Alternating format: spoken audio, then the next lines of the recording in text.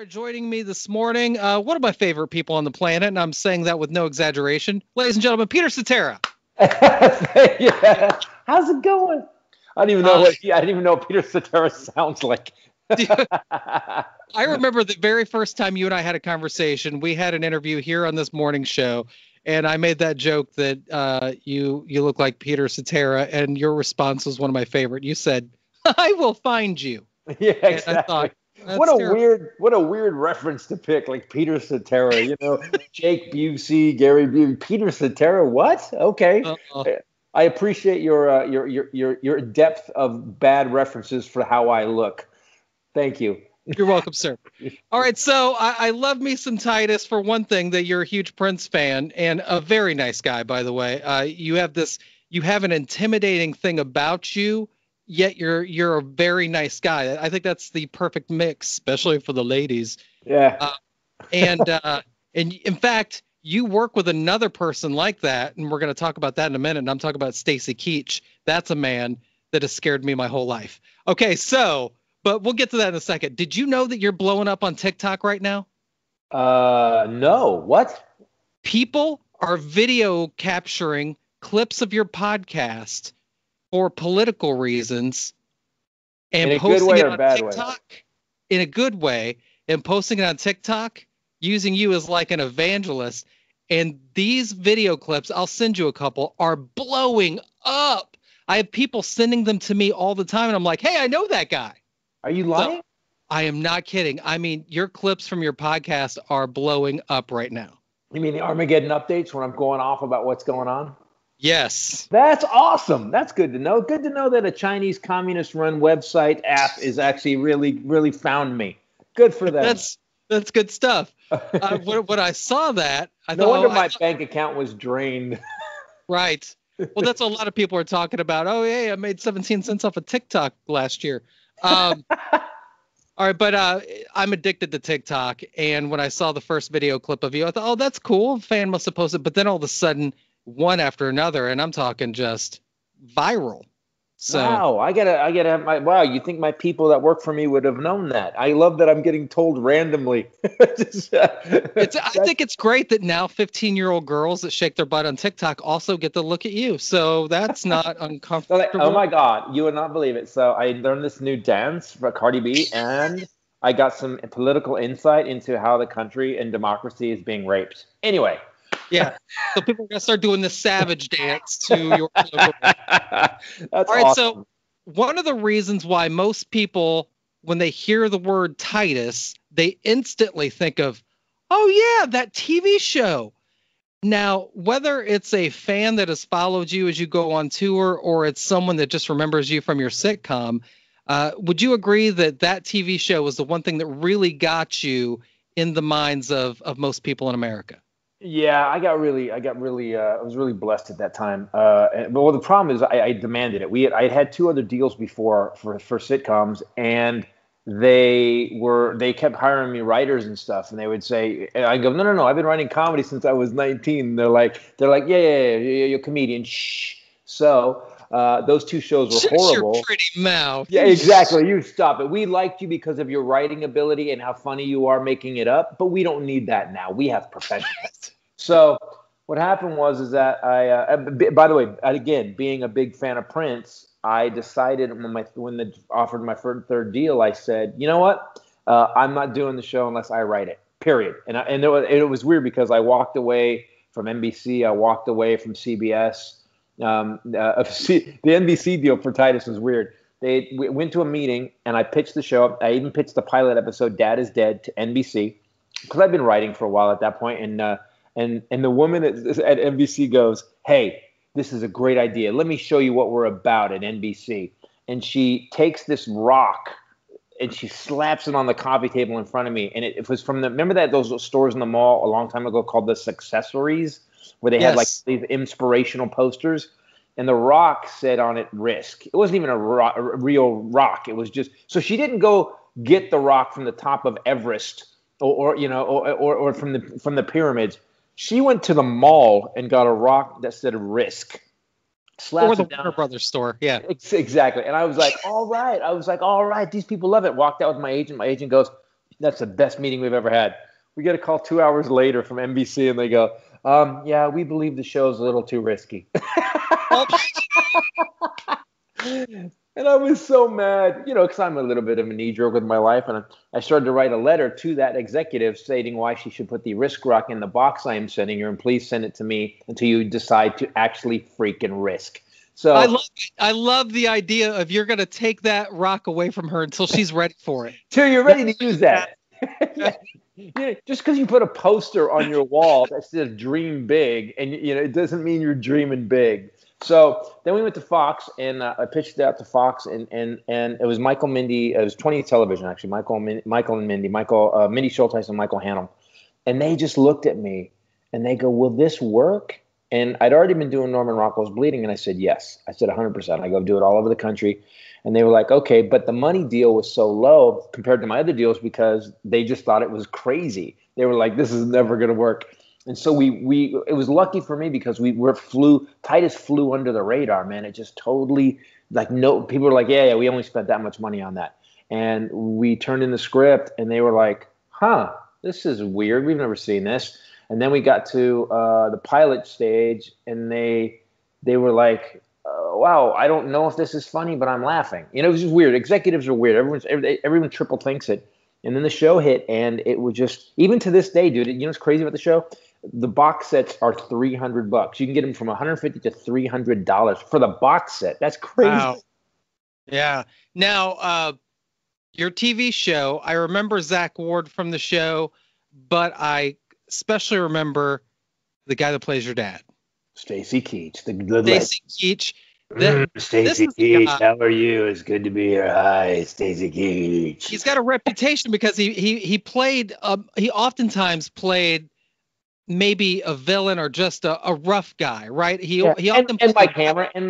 He was always a tough guy. That's the show I couldn't think of. Yeah, so he always played a guy that was a little bit terrifying, and I've always wondered, is he in real life in any way similar to the guy that we think he is because of his roles?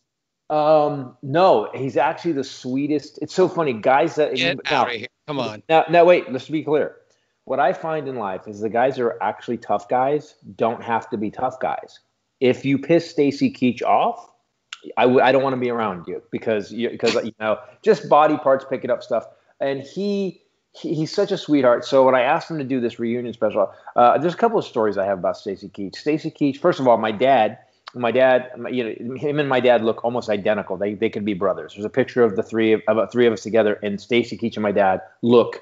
It's frightening, actually. That's crazy. Yeah. So one time when we were doing the pilot for Titus, my dad came down to LA. We're filming it, and it's pretty bad. He'd have to deal with Norman Rockwell's Bleeding, which basically just decimated every aspect of his life. Now we're going to put it on national television. So he was loving it. My dad at the end of the day, so Keach tells me the story. He goes, I went and filmed them for this thing we just did. And he's like, let me tell you something about your father. I told you, right? He goes, so the day he came down to the pilot, I looked at him and I go, how the hell are you going to let him do this? And he goes, and your dad looked at me and he said, as long as it's funny and the check clears. As long as it's funny and the check clears. So my dad really was a version of Keach. I mean, nothing. I was thinking about the show the other day. Someone was giving me crap about creating it, and they were like, as one of the executive producers, got mad that we were doing this reunion special, and he was mad at me about it, and he goes, we created those characters, and I was like, dude. No, you didn't. We were going through an album. My aunt was down she's a nurse and she was doing the COVID stuff, the safety stuff on the shoot we just did. And we were going through our old family albums, and holy crap, my dad was worse. We're flipping through family albums with family. And then every picture is my dad with another woman who nobody knows. I kept going to my aunt. I go, who the hell is that? And she goes, I don't know. And then my wife goes, who's this girl? Which wife is this? I go, I don't even know who that is. We went through 30 women. Dad's all like, yeah, what's up, girl? He was such a dog. Always had a beer. We have a picture of him in water skiing, and he's got a beer. I'm not lying. And so I realized that I didn't make that show up. It's just my family. Right. So producers trying to claim that he wrote your life then. Yeah.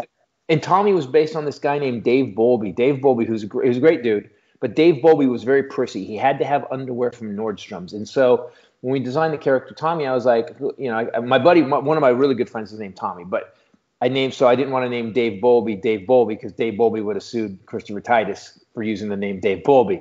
So what I did was, but Dave wasn't gay. Dave got married and he had 2 kids, and then he got divorced. And now he's married to a dude. Right? Hello, everybody. Hey, thank you. Called it. Are you our personal savior? Are you?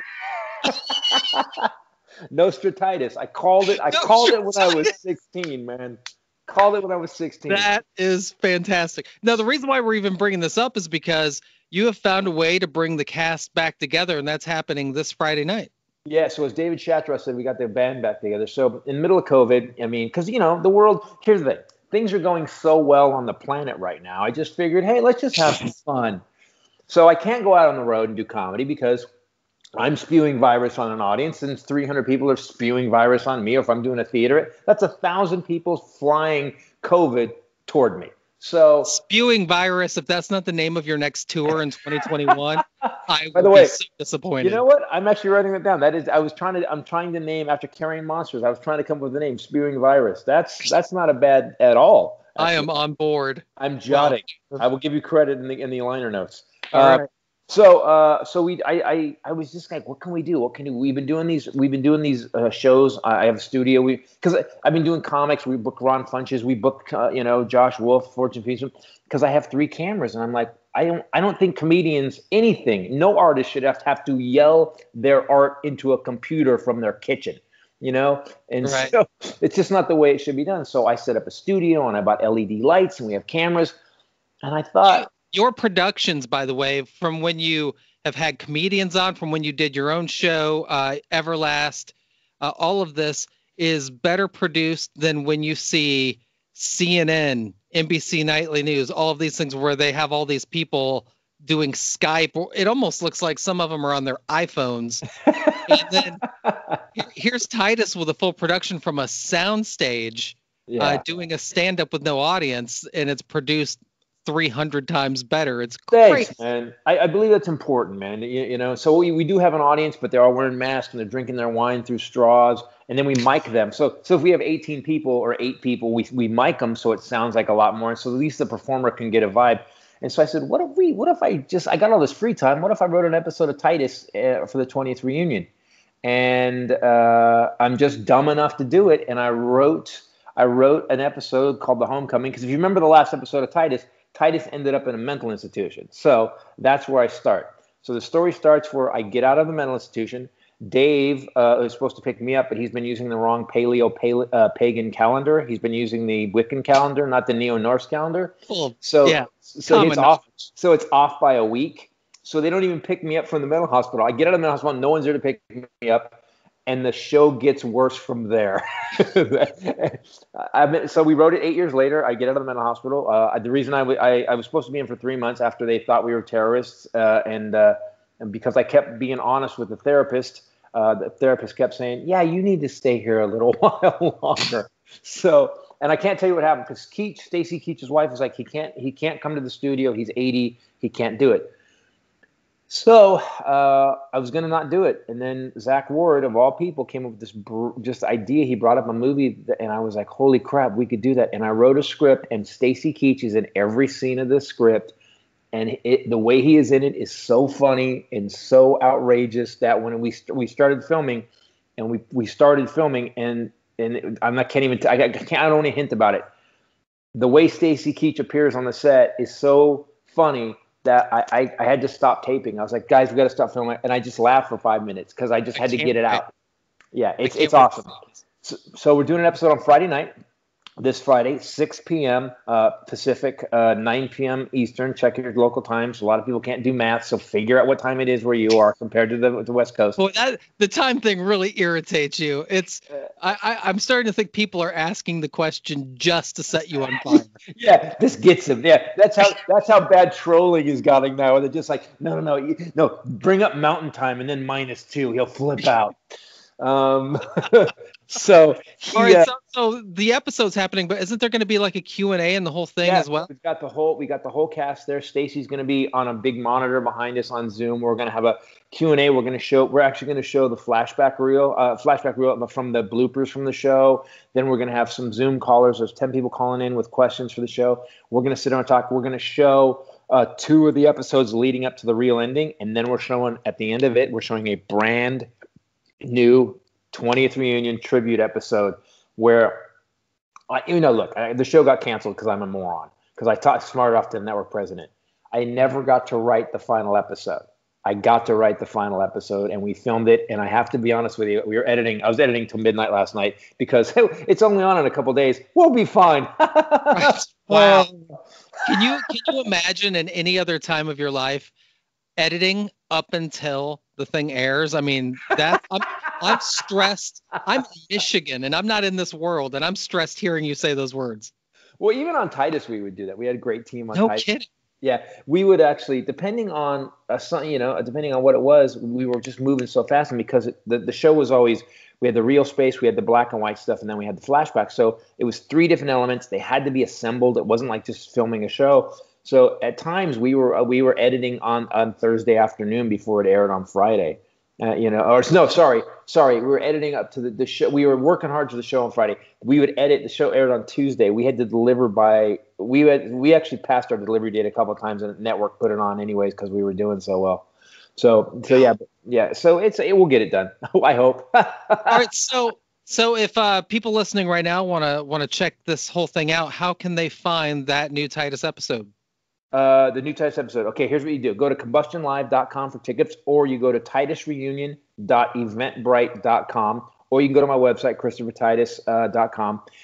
You can get tickets. It's $10, and that's paying for production and the actors. I did have to pay the actors, but I guarantee you this: it is laugh out loud funny, and you get to see the cast, and we're going to talk about it. Keach, I can't, just to hear Keach talk about the show. Keach actually thanked me. He said, we went to film. I went up to his house to film all this stuff for him. And he goes, Titus, that show gave me a 20-year bump in my career. And I said, yeah, you played the same character on every sitcom for the last 10 years. And he burst out laughing. And he goes, exactly. I don't care how old he is. I still wouldn't talk smack to Stacy Keach. No, he's awesome. Just so intimidating to me, but I'm looking forward to them. By the way, I'm going to have all those links that Titus just mentioned on our website at WKFR.com, just to make sure for anybody that wants to see it, it's just going to be a one-click for you, and you can get it. I mean, I think $10 is a steal. I watched your live stream when you did your first one. We learned a lot since then. It's got a lot better since then. I could tell you in the very beginning, you're just like, I'm not used to performing for a crowd of 5, but something happened, and all of a sudden you just kind of set fire, which is expected once you guys ironed out the kinks. We had a great time. It's just over on the East Coast. Since I get up at 3 a.m, I was really tired by the end of the show. But wow, what dude! That's so much. So what we're doing now. No, you're still going to have to pay for it, but we're going to let it run because people around the world, we got people zooming in from Australia. There's people that are calling from Canada, and Canada's fine, but I mean, like Australia, really?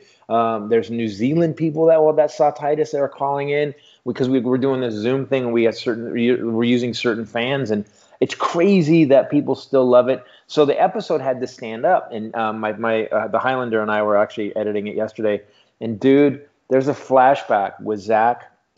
Because basically they have to explain to me what they did with the shop while I was in the mental hospital with my hot rod shop, and I can't even tell you, we were laughing so hard. That's slowing us down in editing. Actually, every time we get something funny, we watch it 5 times and giggle, and then we actually get back to work. So doing it. So it's this Friday, 6 p.m. Go to Eventbrite, Titus Reunion, and get tickets. You can go to combustionlive.com, and I guarantee you're going to have a blast. By the way, the story is going to freak you out. The big crux of the story, to all you people that are fans out there, I'm telling you, it is going to blow your mind what happens in this show. I'm looking forward to it. Now, Friday night, I will be on the roof of a building in Portage, Michigan, because we're doing a charity event called Roof Sit, where I go up on Thursday night and I stay up there until Saturday, and we raise money to fight child abuse in Kalamazoo County. It's a huge thing we do every year, and we're doing our best to social distance and all that junk. But I'm going to have some people on the roof with me Friday night. We're all going to be in our pajamas, and we're going to stream your show on the roof together. That's awesome. And watch it from there. Yeah. And hey, next time when COVID's over and you need me to do a benefit for anything for child abuse, anti-child abuse, I'm in. I will do a show for you guys. Let's do it. Okay. I appreciate that, man. Thank you. Thanks, brother. I got another call at 8:30, man. Do your thing. Great talking to you. And dude, it's always a blast. And thank you for the help, man. And also, man, just that you're always there, brother. I appreciate it. What do you think of the new Prince album coming out? They're going to release Sign of the Times. Okay, real quick. I know I gotta let you go, but real quick, right. Have you heard the two new releases of Witness? No. There's two new versions. I'll email them to you.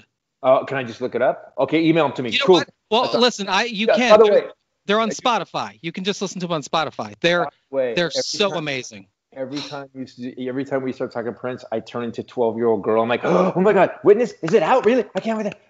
It's one of that's my all-time favorite bootleg song. Witness has always been my shit. And the fact that we're going to have, I looked at the track listing, there's actually a lot of songs I never heard of, which never happens because I have so many bootlegs. So there's actually new shit for us. Wait, there's I get like 20 gigs of Prince music. There's new stuff on the Sign of the Times album, that reboot. That I did not have on that thing I sent you. That there's Dude, even you just made my whole week. You know that I think you're with me on this. In the beginning, I was really nervous about how they were handling this, releasing new Prince music stuff, and they kept just doing all the purple vinyl reissues. Who gives a crap, right? I want the new stuff. But I think they're actually doing it right. The way they did the 1999 Deluxe and now the Sign of the Times. Love the 1999 Deluxe, man. They did a great job. Yeah. Imagine being an artist that's so good that years after his death, he's releasing not 2 songs, 20 songs. That's awesome. And the people like us are so excited. We're like 16-year-olds standing outside of a record store at midnight on Monday night. You know what I mean? That's what it feels like. Yeah, we need to get lives. We're grown-ass men. All right, my brother. I'll talk to you. All right. Have a good one, bud. Thanks, man. Bye.